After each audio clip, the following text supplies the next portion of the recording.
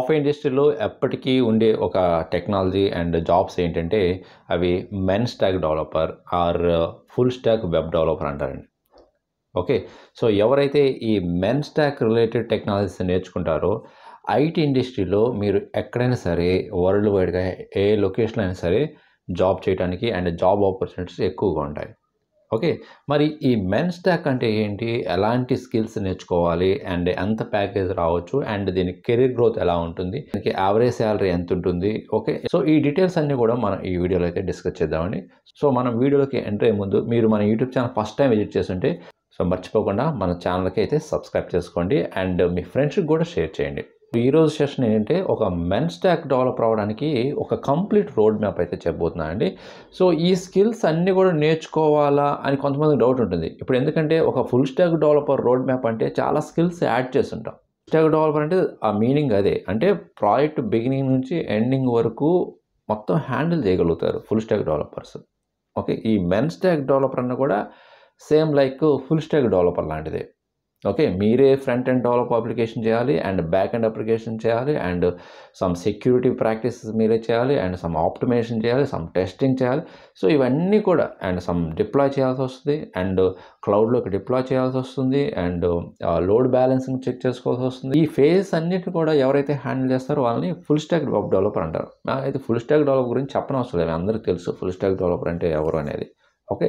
So men stack developer అనే వాళ్ళు కూడా సేమ్ అండి, ఫుల్ స్టాక్ డెవలపర్ లాంటి రోలే. ఇక మనం మెయిన్ టాపిక్ స్టార్ట్ చేద్దాం. సో అసలు మెన్ స్టాక్ అంటే ఏంటి? మెన్ అంటే ఏంటి? ఎం అంటే మాంగో డిబి, ఈ అంటే ఎక్స్ప్రెస్ జేఎస్, ఆర్ అంటే రియాక్ట్ జేఎస్ అండ్ ఎన్ అంటే node JS. Okay. So men stack developer అంటారు. అదే మీన్ స్టాక్ అని ఇంకోటి ఉంటుంది. సో ఏ ప్లేస్లో యాంగులర్ ఉంటుందని. ఓకే. మరి మెన్ స్టాకే ఎక్కువగా జాబ్ ఆపర్చునిటీస్ ఎక్కువ ఉంటాయి. ఓకే. మనం ఇప్పుడు ఈ వీడియోలో దాని గురించి డిస్కస్ చేద్దాం. ఈ మెన్ స్టాక్ స్కిల్స్ అంటే ఏంటి? దేనికి యూజ్ చేస్తారు సాఫ్ట్వేర్ ఇండస్ట్రీలో అంటే వెబ్ అప్లికేషన్స్కి యూజ్ చేస్తారండి. వెబ్ డెవలప్మెంట్ అప్లికేషన్స్కి యూజ్ చేస్తారు. అంటే మన వెబ్సైట్స్ కానీ okay any type of websites. Okay. Like enterprise applications కానీ ఓకే వెబ్ అప్లికేషన్స్ కానీ అన్ని అప్లికేషన్స్ డెవలప్ చేయడానికి ఈ మెన్ స్టాక్ టెక్నాలజీ యూజ్ చేసి డెవలప్ చేస్తారు. ఈ మెన్ స్టాక్ డెవలపర్ అవ్వాలంటే ఫస్ట్ నేను ఇనిషియల్గా ఏం నేర్చుకోవాలంటే ఫస్ట్ మీరు నేర్చుకోవాల్సింది ఫ్రంట్ ఎండ్ టెక్నాలజీస్ అండి. Okay. Front end application related technologies నేర్చుకోవాలి. ఇక్కడ ఫ్రంట్ ఎండ్ అప్లికేషన్స్ అంటే మనకి ఏదైతే యూజర్ చూస్తారో, మనం ఏదైతే చూస్తున్నామో ఓకే. సపోజ్ ఇప్పుడు మీరు వీడియో వాచ్ చేస్తున్నారు, మీరు కనిపించే ఆ వ్యూ, ఆ డిజైనింగ్, ఆ డెవలప్ చేసేది ఫ్రంట్ ఎండ్ టెక్నాలజీ యూజ్ చేస్తారండి. మరి ఈ ఫ్రంట్ ఎండ్ టెక్నాలజీ ఏంటనేది మీకు చాలామందికి ఐడియా ఉంటుంది. ఫస్ట్ది ఏంటంటే బేసిక్గా నేర్చుకోవాల్సింది వెబ్ అప్లికేషన్ డెవలప్మెంట్కి హెచ్టిఎంఎల్ అండి, hyper text markup language. HTML ఎందుకు యూజ్ చేస్తాం కూడా చాలామందికి తెలుసు. ఎందుకంటే ఇది ఒక స్ట్రక్చర్, ఒక వెబ్సైట్ని డెవలప్ చేయడానికి ఒక స్ట్రక్చర్ లాంటిది. కంప్లీట్గా ఈ హెచ్టిఎంఎల్తోనే మనము డైనమిక్ అప్లికేషన్స్ని వెబ్ అప్లికేషన్ డెవలప్ చేయలేం. Only just structure. ఎప్పుడైతే మీరు హౌస్ బిల్డ్ చేస్తుంటారో ఫస్ట్ మీరు ఏదైతే ఒక ఫామ్, ఒక డిజైన్, ఒక రూపం వస్తుందో దాన్ని మనం స్ట్రక్చర్ అంటాం. ఓకే. సో అలాగ మనం డిజైన్ చేయడానికి వెబ్ అప్లికేషన్ డిజైన్కి హెచ్టిఎంఎల్ యూజ్ చేస్తాం. తర్వాత మనం దానికి కలర్స్ అప్లై చేయటం కానీ, దానికి సైజెస్ ఇవ్వటం కానీ, డిజైన్ చేసుకోవడానికి అన్నీ అప్లై చేయడానికి మనం సిఎస్ఎస్ యూజ్ చేస్తాం, క్యాస్కేడింగ్ స్టైల్ షీట్ అంటాం. అంటే మనకి లుక్ అండ్ ఫీల్. ఇప్పుడు మీరు హౌస్ కన్స్ట్రక్షన్ అయిపోయిన తర్వాత దానికి మీరు అలానే వదిలేస్తే ఎలా ఉంటుంది అండ్ దానికి పెయింటింగ్ అని, దానికి సమ్ మోడలింగ్, ఇంటీరియర్ అని ఇవన్నీ చేస్తే ఎలా ఉంటుంది? ఓకే. ఆ లుకప్ ఫీలింగ్ ఎలా ఉంటుంది? సూపర్గా ఉంటుంది. ఓకే. సో అలాగే ఒక వెబ్సైట్ని డెవలప్ చేసి వదిలేస్తే మీకు అసలు అది మీరు విజిట్ చేయడానికి ఇష్టపడరు. అదే దాన్ని బాగా మోడల్గా డిజైన్ చేస్తే కలర్ఫుల్గా ఫాంట్స్ అని, బటన్స్ అని ఓకే అండ్ బ్యాక్గ్రౌండ్ ఇమేజెస్ అని ఓకే ఇలాంటివన్నీ కూడా ఇలాంటివన్నీ కూడా యాడ్ చేస్తే ఆ వెబ్సైట్కి చాలా లుక్ అండ్ ఫీల్ అపియరెన్స్ బాగుంటుంది. మీరు అగైన్ అండ్ అగైన్ విజిట్ చేస్తారు. సో అందువల్ల సిఎస్ఎస్ యూజ్ చేస్తారు. నెక్స్ట్ జావా స్క్రిప్ట్ ఏంటంటే ఇవన్నీ డెవలప్ చేసిన తర్వాత దాన్ని రన్ చేయడానికి, డైనమిక్గా రన్ అవడానికి మీరు ఏదైనా ఒక రిక్వెస్ట్ అడిగారు వెబ్సైట్లోకి వెళ్ళి ఆ రిక్వెస్ట్ తగ్గట్టు అది రిప్లై ఇస్తుంటే దాన్ని డైనమిక్ వెబ్ అప్లికేషన్స్ అంటాం. ఓకే. ఈ స్కిల్స్ మెయిన్గా నేర్చుకోవాలండి మీరు మెన్ స్టాక్ డెవలపర్ అవ్వండి. నెక్స్ట్ మీరు ఒక Java script library, famous library ఉందండి, అది react JS. So react JS library use చేసి మీరు యూజర్ ఇంటర్ఫేస్ అనేది డెవలప్ చేయొచ్చు. ఓకే. సో, ఈ రియాక్ట్ జేఎస్ అనేది ఇప్పుడు చాలా పాపులర్‌గా ఉంది. అండ్ ఎందుకు యూజ్ చేస్తాము అంటే, మీరు పేజ్ అనేది అగైన్ అండ్ అగైన్ రీలోడ్ కాకుండా జస్ట్ ఒక క్లిక్‌తోనే జస్ట్ మీరు ఎంటర్ చేయగానే ఎట్ ఏ టైమ్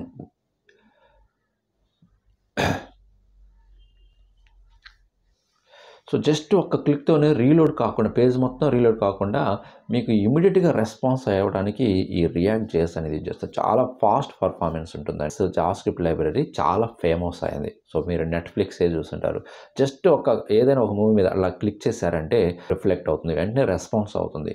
అది స్లోగా మూవ్ అవ్వటము ఇలా ఏం జరగదు. మీరు అబ్జర్వ్ చేశారో లేదో. మీరు క్లిక్ చేస్తుంటే వెంటనే అవి అపియర్ అవుతుంటాయి. రెస్పాండ్ చాలా క్విక్‌గా ఉంటుంది. సో, అందుకే రియాక్ట్ జేఎస్ అనేది చాలా ఫేమస్ అండి ప్రెజెంటు ఈ వెబ్‌సైట్స్‌లో వెబ్ అప్లికేషన్ డెవలప్ చేయడానికి. ఓకే. అండ్ వీటితో పాటు మనం ఒక బ్యాక్ ఎండ్ అప్లికేషన్స్ కూడా మనం నేర్చుకుంటాం. దీంట్లో ఈ ఈ మెన్ స్టాక్‌లో ఎన్ అంటే node JS. So, node JS కంపల్సరీగా నేర్చుకోవాలి. ఎందుకంటే node JS back end applications develop చేయడానికి. ఓకే. ఈ నోడ్ జేఎస్ అనేది ఏంటంటే ఇది ఒక server side run time platform. మనం ఏదైతే జనరల్‌గా జావాస్క్రిప్ట్ కోడ్‌ని మనం బ్రౌజర్‌లోనే ఎగ్జిక్యూట్ చేయగలుగుతాం. ఆ కోడ్ మొత్తాన్ని. కానీ మనం ఒక సర్వర్‌లో ఎగ్జిక్యూట్ చేయాలి అంటే మనం దానికి నోడ్ జేఎస్ హెల్ప్ తీసుకుంటామండి. జావాస్క్రిప్ట్ కోడ్‌ని సర్వర్‌లో రన్ చేయటానికి ఈ నోడ్ జేఎస్ అనేది హెల్ప్ అవుతుంది. ఓకే. సో, ఈ నోడ్ జేఎస్ అప్లికేషన్స్‌ని డెవలప్ చేయడానికి ఈజీగా డెవలప్ చేయడానికి ఒక ఫ్రేమ్‌వర్క్ ఉందండి. అదే ఎక్స్‌ప్రెస్ జేఎస్. సో, మనం బ్యాక్ ఎండ్ వెబ్ అప్లికేషన్స్‌ను చాలా ఫాస్ట్‌గా డెవలప్ చేయాలంటే ఎవరైనా ఎక్కువగా ఏమి చేస్తుంటారు? ఫ్రేమ్‌వర్క్స్ యూజ్ చేస్తుంటారు. జావా డెవలపర్స్ అయితే స్ప్రింగ్ బూట్ ఫ్రేమ్‌వర్క్ యూజ్ చేస్తుంటారు. ఫ్రేమ్‌వర్క్స్ అయితే ఉంటాయండి. ఆ ఫ్రేమ్‌వర్క్స్ యూజ్ చేసి మనం ఈజీగా వెబ్ అప్లికేషన్స్‌ని డెవలప్ చేయొచ్చు. నోడ్ జేఎస్‌కి కూడా ఒక ఫ్రేమ్‌వర్క్ ఉంది. అదేంటంటే ఎక్స్‌ప్రెస్ జేఎస్. సో, మీరు ఫ్రంట్ ఎండ్ టెక్నాలజీస్ అండ్ ఒక back end technologies like node JS along with express JS నేర్చుకున్న తర్వాత మీరు ఒక డేటాబేస్ కూడా నేర్చుకోవాలండి. సో, ఇక్కడ ఎంఈఆర్ఎన్‌లో ఎం అంటే మాంగోడీబీ. మాంగోడీబీ అనేది ఒక నోఎస్‌క్యూఎల్ డేటాబేస్ అండి. ఓకే. సో, ఎస్‌క్యూఎల్ డేటాబేస్ ఉంటాయి. అంటే రిలేషనల్ డేటాబేస్ ఉంటాయి. అండ్ నోఎస్‌క్యూఎల్ డేటాబేస్ ఉంటాయి. కానీ ఎక్కువగా ప్రిఫర్ చేసేది ఈ men stock developer NoSQL database that to MongoDB. Okay. So, MongoDB నేర్చుకున్న తర్వాత మీరు స్లోగా ఒక స్మాల్ ప్రాజెక్ట్స్‌ని ఇంప్లిమెంట్ చేయడానికి ట్రై చేయండి. అప్పుడే మీకు సబ్జెక్ట్ వస్తుందండి. సో, ఏవైతే మీరు థియరిటికల్‌గా నేర్చుకున్నారో వాటన్ని థియరిటికల్ నాలెడ్జ్‌ని ప్రాక్టికల్ వేలోకి కన్వర్ట్ చేశారంటే మీకు సబ్జెక్టు అండ్ ఎంట్రీ కూడా క్రాక్ చేస్తారు. అండ్ జాబ్ వచ్చిన తర్వాత కూడా ఎక్కువ స్ట్రగుల్ కారండి. సో, అందుకే ముందుగానే మీరు ఎప్పుడైతే ఈ కోర్సెస్ నేర్చుకుంటున్న సమయంలో ప్రాక్టీస్ చేయాలి. At the same time and after completion of all these technologies ఇప్పుడు ఏవైతే చెప్పుకున్నామో అవన్నీ నేర్చుకున్న తర్వాత వాటిని ఎలాగా మొత్తం ఇంటిగ్రేట్ చేసుకోవటం ఎలాగా అండ్ ఏ సిచ్యువేషన్లో ఏ టాపిక్ ఎక్కడ యూజ్ చేస్తాం అనేది ఇవన్నీ తెలియాలంటే మనకి స్మాల్ ప్రాజెక్ట్స్ని తీసుకొని స్మాల్ అప్లికేషన్స్ని మనం డెవలప్ చేయగలిగితే ఈ టెక్నాలజీ చేసి దెన్ మీరు ఒక 2-3 ఇయర్స్‌లోనే నెక్స్ట్ లెవెల్‌కి వెళ్తారు. అండ్ మీరు ఎక్కడైనా సరే ఏ లొకేషన్‌లో అయినా US or UK or Canada are ఎక్కడైనా సరే మీరు ఈజీగా జాబ్ చేయొచ్చు. అండ్ లక్షల్లో ప్యాకేజ్ బాగా వస్తాయండి. సో, బిలీవ్ మీ గైస్ మీకు ఎక్కువ job openings అబ్రాడ్స్‌లో US, UK, Canada, Australia ఎక్కడైనా సరే ఈ మెన్ స్టాక్ డెవలపర్ ఈ మెన్ స్టాక్ డెవలపర్‌కి జాబ్ ఆపర్చునిటీస్ బాగుంటాయండి.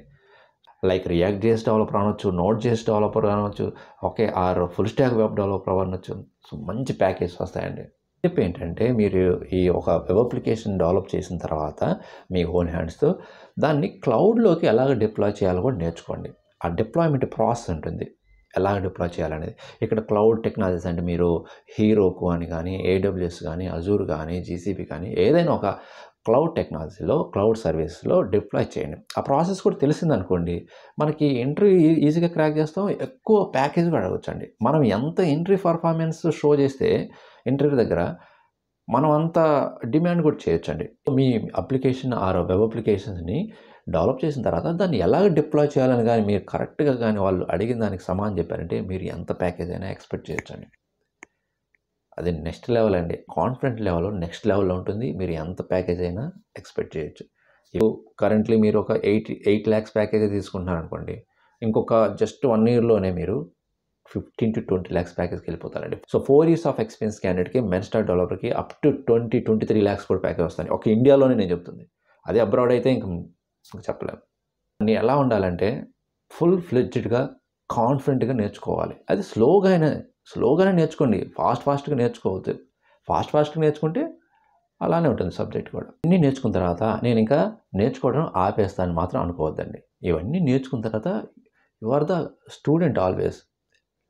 You have to keep learning. ఎవరైనా సరే ఐటీ ఇండస్ట్రీలో వర్క్ చేస్తున్నప్పుడు keep learning, keep update your skills. ఎలాంటి సిచ్యువేషన్లో అయినా మిమ్మల్ని తీసేయరు. ఇంకా అడిషనల్గా చాలా స్కిల్స్ ఉంటాయండి మనం నేర్చుకోవాల్సింది as a full stock web developer. Okay, third party కానీ, సమ్ యూటిలిటీస్ కానీ, సమ్ టూల్స్ కానీ నేర్చుకోవాల్సి ఉంటాయి. అవన్నీ సెకండరీ. బట్ ప్రైమరీ మాత్రం ఇవండి. ఎక్కువ మీరు ఫోకస్ చేయాల్సింది ఒక అప్లికేషన్ డెవలప్ చేయడానికి, ఒక సాఫ్ట్వేర్ డెవలప్ చేయడానికి, ఒక వెబ్ అప్లికేషన్ డెవలప్ చేయడానికి.